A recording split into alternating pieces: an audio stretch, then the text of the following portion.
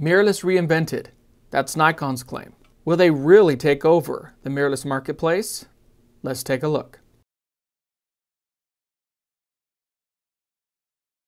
I just want to say that this video isn't about reading you specs. This is about talking about the direction of whether or not I think Nikon has a future in mirrorless. And my contention is if they don't have a future in mirrorless, they may not have a future. I've believed for many years that the future of photography lies in the mirrorless marketplace. There's always going to be a market for film and digital, but I think most people are going to move to mirrorless at some point in time. Sony has taken over the spot as the #1 full frame here in North America. North America is a huge market. That tells you the tides are changing. And it tells you why Nikon is jumping in now.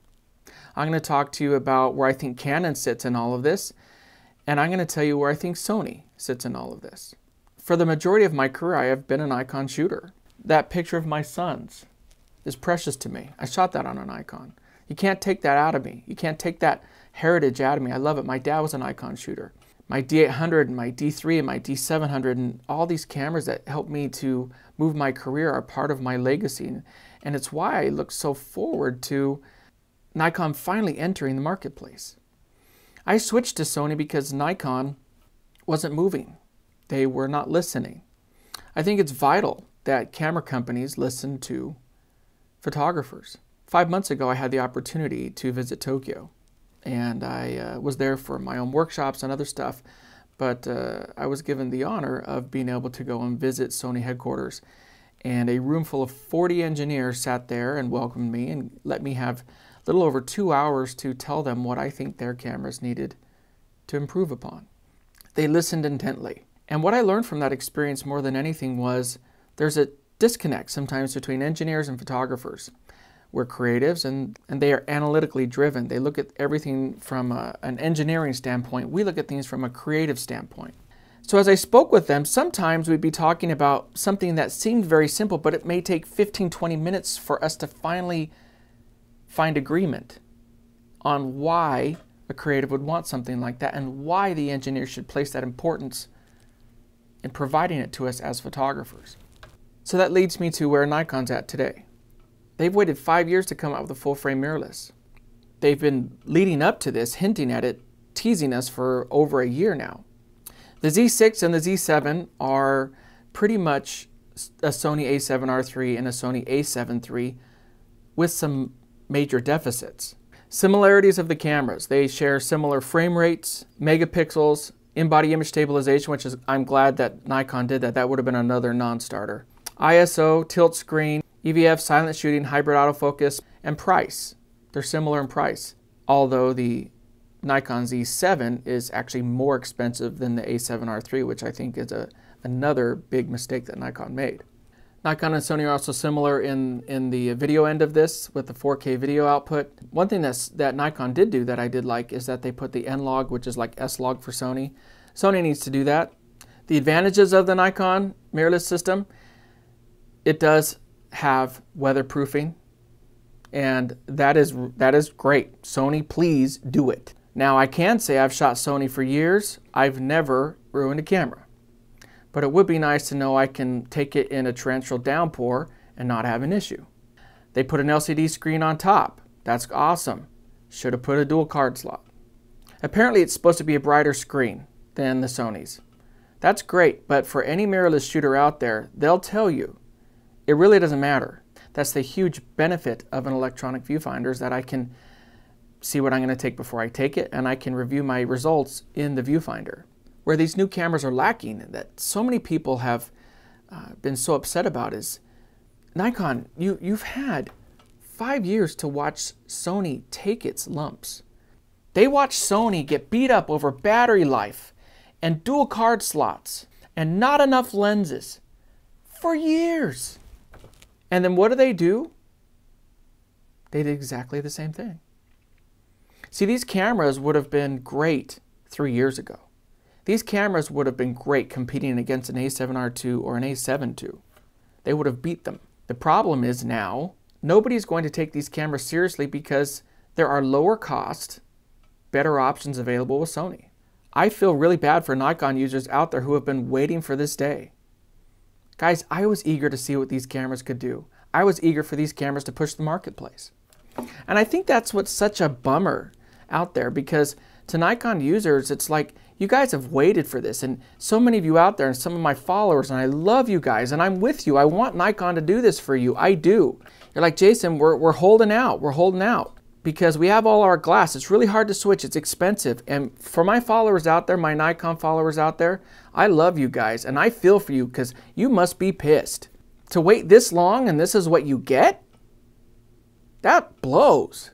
Seriously. You've probably been waiting for eye autofocus and EVFs and all of the huge advantages of mirrorless cameras. And now you're looking at the prospect that you're not going to get another mirrorless camera from Nikon for at least 2 or 3 years. This is it. And so the biggest problem that you have, Nikon, is that you have created cameras that came in under your competition at slightly more expensive pricing on one of them, and you're not coming out with anything new anytime soon. The fact that Nikon will watch Sony get beat over the head for years over the dual card slot, and how no wedding photographer should ever touch a single card slot camera. And then for you to do the same, it means you really don't care about mirrorless shooters. Nikon, you owed your customers a better camera. A battery life of 300-400 shots. The Sony cameras now have 2 card slots. The battery life is, I'll get well over 1,000 shots out of one battery. Easy. Without a battery grip. The reason I shoot Sony is because of its awesome autofocus system. The fact that you would not put in eye autofocus into this system, to me, it's unforgivable. The vast majority of people who make money at photography do so by shooting people. If we don't get the eye in focus, we lose money, we lose clients, we lose pictures, we lose moments. And you may say, well, we didn't have to do that in the old days. This isn't the old days. We don't put a cape over our head and fire a trigger and fire in the hole to take pictures anymore, guys. We live in a day and age where cameras can find people's faces and eyes. They can if it's a function that people put into the cameras. The fact that there's no eye autofocus to me makes this camera line a complete non-starter. Again, back to the reason why I left Nikon in the first place.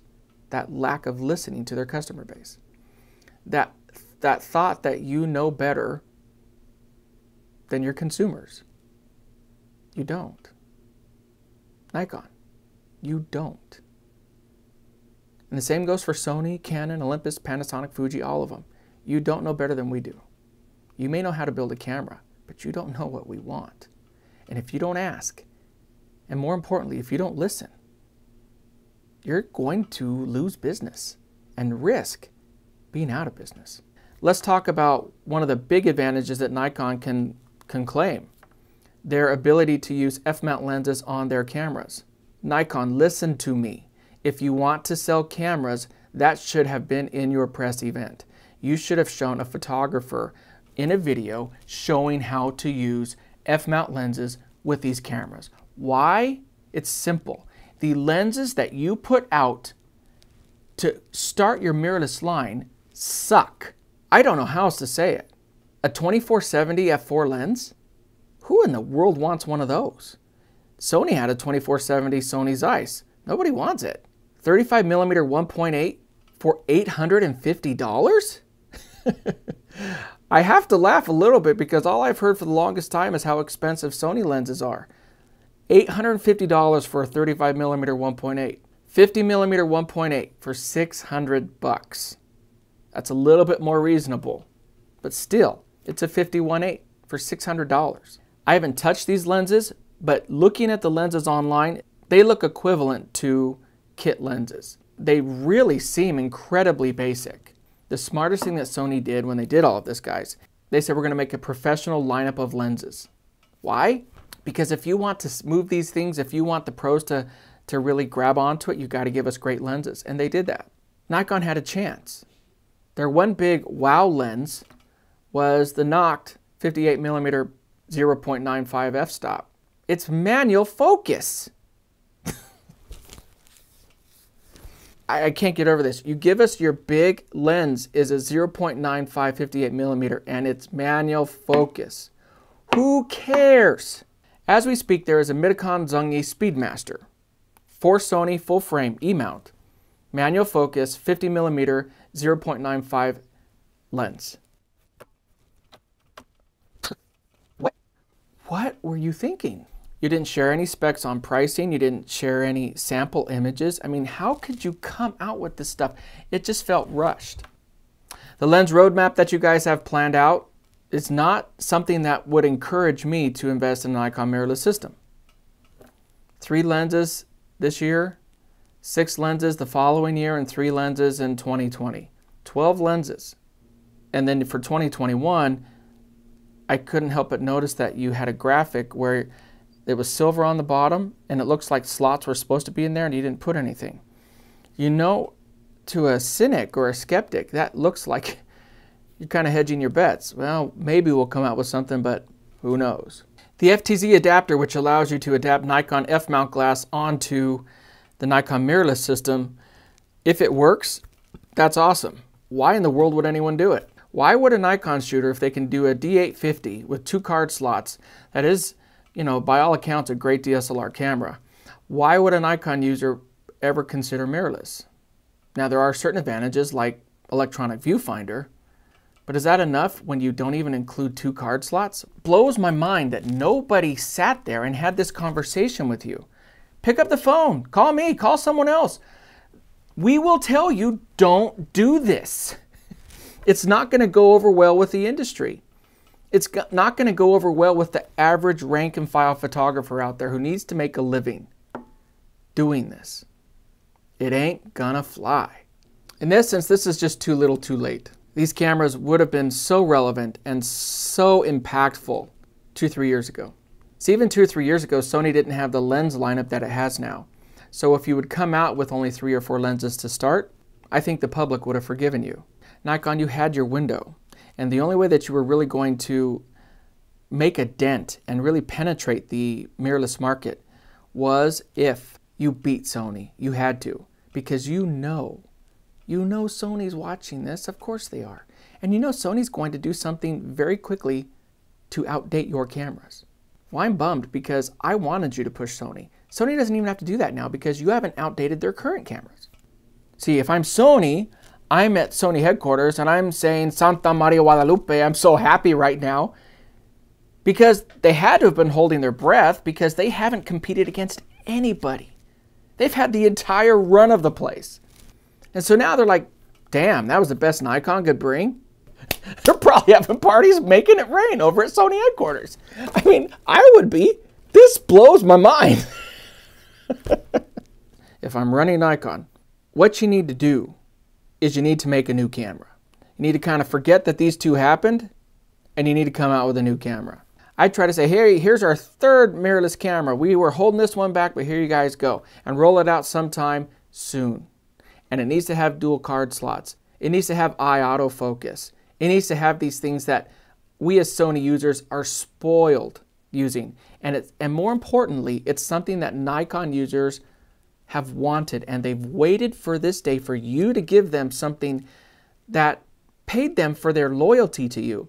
And what did you do with that loyalty? You gave them an inferior camera. That is just so bad. Canon, you're up next. What are you going to do?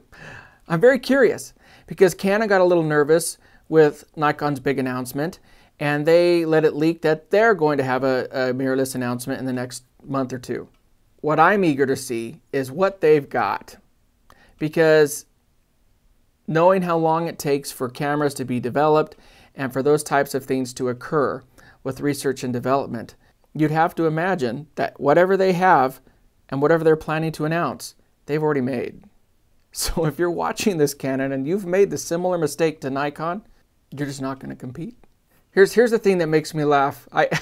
I'm such a visual person. I envision people like at Canon headquarters, either A, they're like Sony and they're celebrating right now because of what Nikon has done, or B, they're like, holy crap, we have something similar and people really don't like it.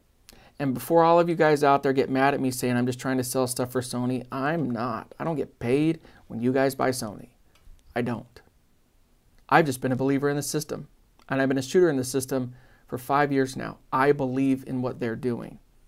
And I hope they continue on this path. And they don't make the mistakes of Nikon and Canon and get too big for their britches.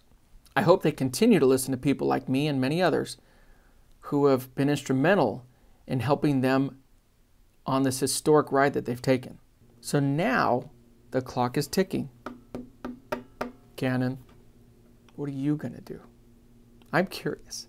And when I'm laughing, I really am laughing because I imagine these guys, there's either guys sitting in Japan with sweat just coming off their faces like, holy crap, we've created something similar to Nikon and people don't like it. Or they have that Cheshire cat grin on their face because they know they have something killer coming out.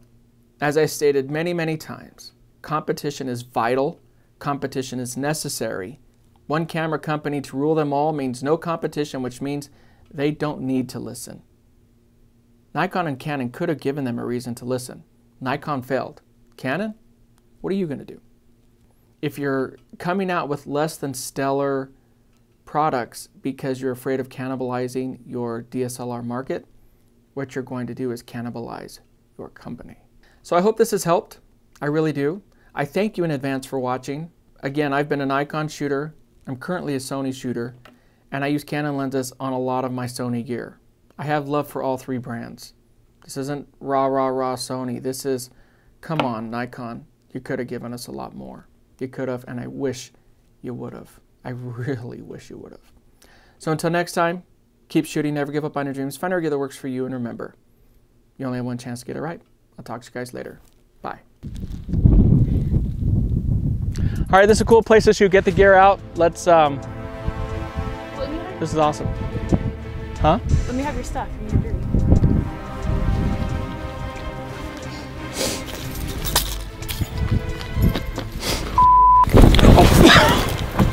That's what you get for not putting me in a magazine. You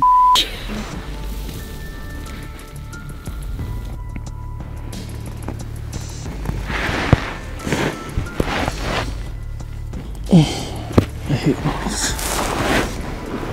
And take your stupid camera too. One-handed baby. Ooh, spending money. All right.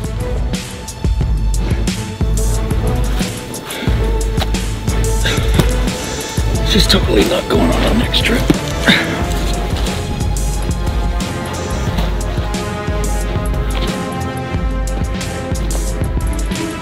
Oh! Is that the money I wanted to bring? Only one chance to get it right. Are you still there?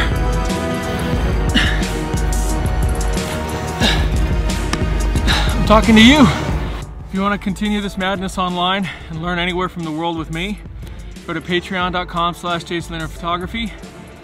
And if you want to join this madness, and yes, my crazy but awesome models, go to jasonlanier.com/register and you guys can party and shoot with us anywhere in the world.